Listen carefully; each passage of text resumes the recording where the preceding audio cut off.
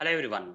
In this video session, I am going to practically demonstrate a Java program to print the number pattern which looks like this. So let's write the code. First thing we need to find about this pattern is how many rows are there in this pattern, guys. For writing the code, we need to find out how many rows are there in this pattern. First row, second row, third row, fourth row, fifth row. Total how many rows are there in this pattern? Total number of rows in this pattern are 5. So to accommodate that, we have to create a for loop here, which will iterate how many number of times? Should iterate this many number of times, number of rows, okay? Number of row times. So for that, we'll create the for loop here for int I is equal to 1, starting from 1 till how many times? This for loop should iterate till 5 times. I less than or equal to 5. In every iteration, we need to increment the value of I by 1, I plus plus. So it will start with 1. In every iteration, it will increment by 1 till it becomes 5. Okay, 1, 2, 3, 4, 5. So this for loop will iterate how many times? 5 times. Now inside this for loop, we have to write the code for printing the numbers. As you can see the numbers here, 1, 1, 2, 1, 2, 3, 1, 2, 3, 4, 1, 2, 3, 4, 5, right? This kind of pattern we have to print, guys. Okay.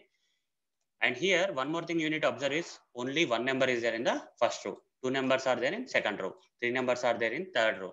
Four numbers are there in fourth row. And five numbers are there in the fifth row. And also, these numbers are starting from right to left. Only one number, so one is there. But here, if two numbers are there, the first number is in the right position, followed by 2, which is there in the left side. 1, 2, like this. So we have, if there are three numbers in the row, 1, starting from right to the left side. So 1, 2, 3, like that. Starting from right to left side. Fourth row, 4 numbers, 1, 2, 3, 4. Fifth row, 5 numbers, 1, 2, 3, 4, 5. So how to get this kind of pattern? For that, guys, we can write a simple logic here for int j is equal to, in the first iteration, 1 should be printed. So I'll say j is equal to I, guys. In second iteration, when I becomes 2, so here first 2 will be printed, right? Initially I is 2. So j is equal to 2. So it will start from 2, guys, like that. That's the reason I mentioned j is equal to I. The first iteration, only 1 will be printed. And in the second iteration, the first number to be printed should be, when I becomes 2, the first number to be printed is j. That is j is equal to 2. Like that, guys. So we have to write the logic. J is equal to I, j greater than or equal to 1. Then j minus minus we have to say. You'll understand this logic, guys. I'll explain this logic in more detail now. System.out.println. Instead of this println, guys, we have to use the normal print statement. Okay, we should not be using the println here. So we have to use a normal print statement. Inside this print statement, we have to print what, guys? We have to print j value. Okay, the value stored in the j variable, we have to print. This j we have to print. Whatever the current value of j, that will be printed in this print statement. Using this print statement, the value of j will be printed. Fine, that's fine. So here, let's understand the logic now. Initially, when you run this code, initial value of I will be 1, right?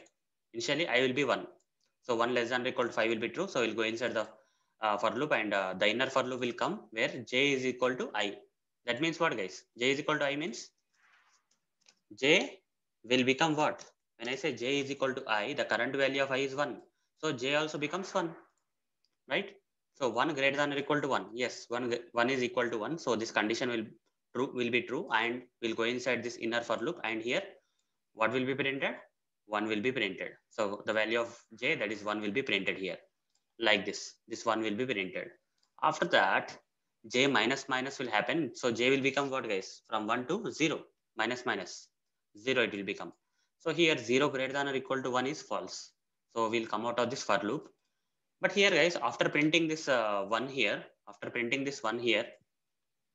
the next number should be printed in the new row, right? The first row 1 got printed. The next number should be printed in the new row. For that, the cursor or the position has to come here. Before printing this, we have to move to the new row. For that, we have to write a println statement here. So the control, after printing one here, the control has to go to the new row. For that reason, we have to write, after the end of this for loop, we have to say println, so that we'll go to the new line. So we went to the new line here, and after going to the new line here, I plus plus will happen. So I will become what? 2.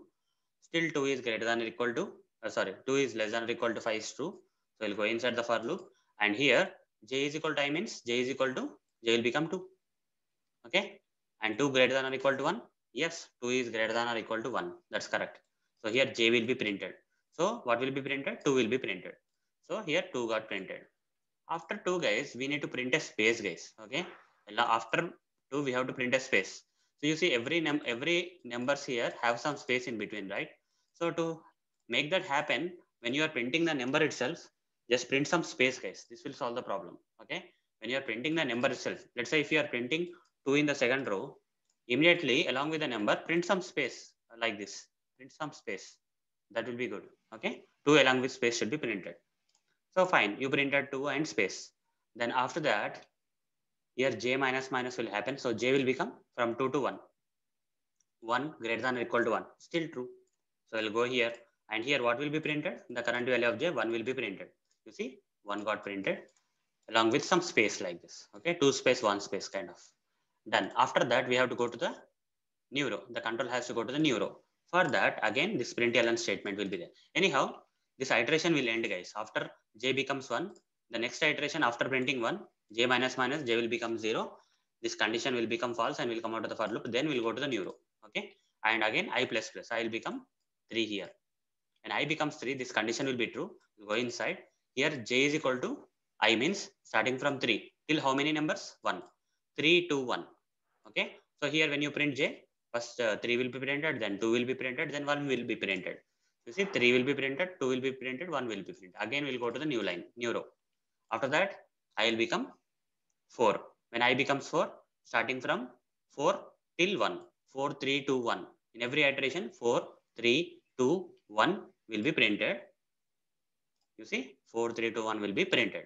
And we'll go to the new line or new row because of this print element. Finally, I will become 5. And here j is equal to 5 till j becomes 1. So 5, 4, 3, 2, 1. 5, 4, 3, 2, 1. Here j will be printed. Every iteration j will be printed. So 5, 4, 3, 2, 1 will be printed. And finally, guys, this will go to the new row and I will become 6. 6 less than or equal to 5? False. Will come out of the for loop.